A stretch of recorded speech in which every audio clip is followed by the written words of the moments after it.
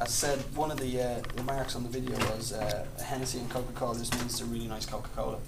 Unfortunately, Coca-Cola and Cranberry, they might mask against some of the flavours that you have in the VS, but ginger ale works really well. Now, again, what you can use is, it's the bartender with my glass on, a regular ginger ale soda, or what I find is really, really nice is ginger beer.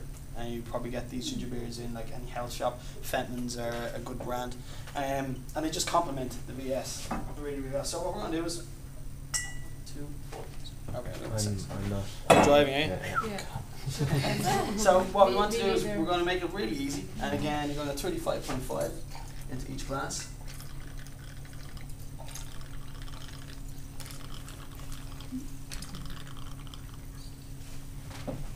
Okay.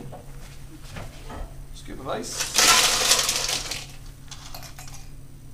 Now we don't want too much ice for the glass. We want just enough for dilution to chill the product. And a little ginger. What you do is with ginger ale, I'd go again and measure, maybe measure and have 50 cl. The whole point of this is just to bring out some of those hidden characters that ginger will complement with the cognac. Okay? So by all means, dig in.